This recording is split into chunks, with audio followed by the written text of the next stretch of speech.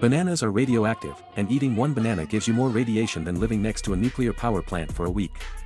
Every banana contains potassium-40, a naturally radioactive isotope. When you eat a banana, you absorb about 0.01 mrem of radiation.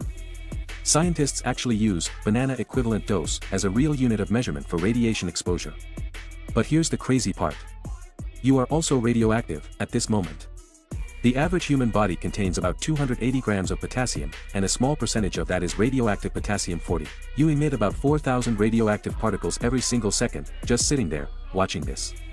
Your body is constantly glowing with radiation. If you slept next to someone for 8 hours, you'd absorb about 1 microrem of radiation from their body. That's about 1/10 of a banana. Brazil nuts are even worse, they're the most radioactive food you can legally buy. One Brazil nut has 100 times more radiation than a banana.